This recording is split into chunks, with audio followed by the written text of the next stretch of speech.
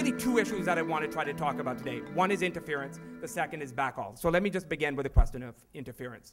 Now, interference is really, of course, just really the central problem in any wireless system. If there wasn't any interference, we would just have a network of point-to-point links.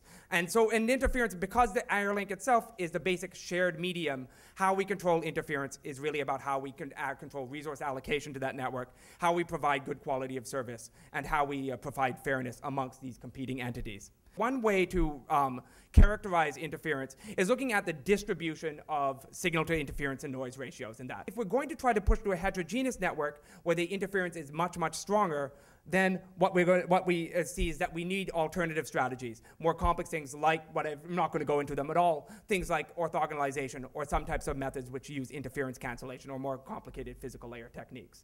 Now the backhaul is actually, and when you're talking about a heterogeneous network, there's a very interesting connection between the backhaul and the air interface. In fact, the two problems really cannot be separated. There's the backhaul both affects, it both is in some sense the cause of the interference and will also affect the ways in which we want to try to solve the interference.